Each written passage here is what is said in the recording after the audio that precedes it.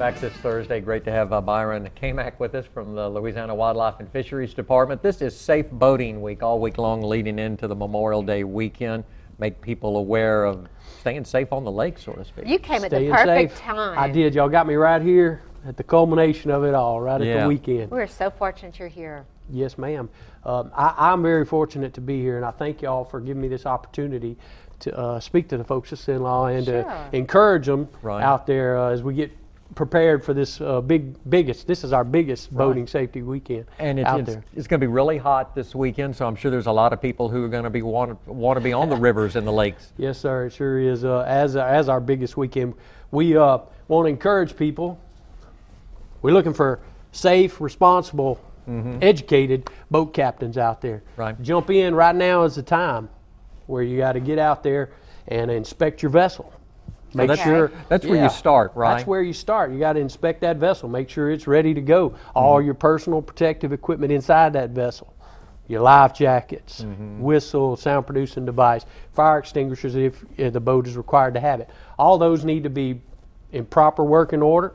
Do we need papers? Serviceable. Papers on your vessel, yes ma'am. Okay. Papers on your vessel.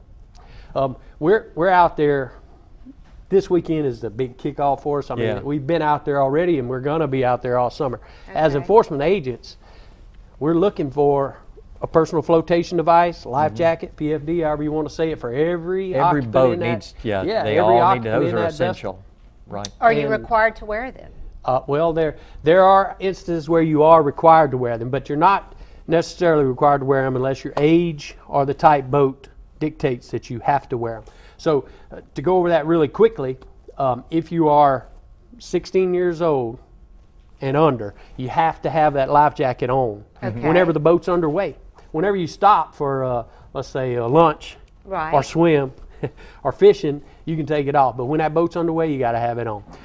If you're over that, if you're 17 or over, you don't necessarily have to wear them, but we do encourage that. If you're in a small boat, under 16 foot with a tiller handle on the back, it's a real popular boat here in Louisiana because of all the small bodies of waters we have. Yeah.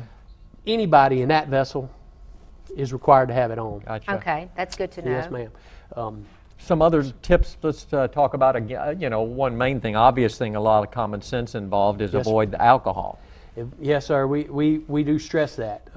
Alcohol doesn't mix with a lot of things, and boat operating is one of those things. Here in Louisiana, it's the same thing if you're in a boat or if you're in a vehicle.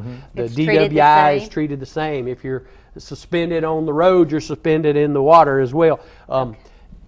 You need to have a designated driver in that vessel. Okay. I mean, we know that people like to bring their alcohol on the water. It's not recommended, but it happens. We need a safe, sober operator behind the wheel. And you can't have alcohol in a boat if you're less than 21 years of age. Right. You still have the age limit restrictions. Just as you would with a vehicle. Byron, you brought up a point to me about keeping an eye open for underwater obstructions. I've never thought about that. Oh, yes.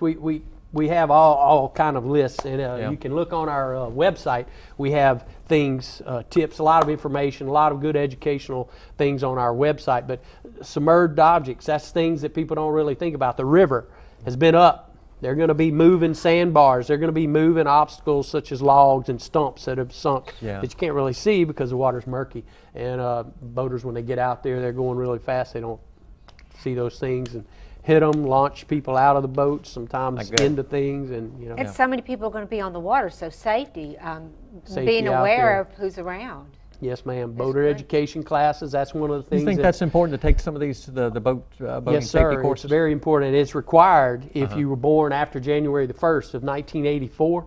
Anybody in the state is required to take that course in order to operate a vessel. You have provided us with so much information today. Thank you, Byron, for being with us on Good Day Sin-Law. Well, thank you all for having me. Once again, our website, you can look up all kind of things there. Yeah, go to the website again. You want to repeat the website for us? Yes, sir. It's wlf.louisiana.gov, and you can find a wealth of stuff there. Thanks, Byron. Thanks for dropping by. You're going to have a busy weekend. Yes, sir. Ready, set, go. More to come on our show. Stay with us.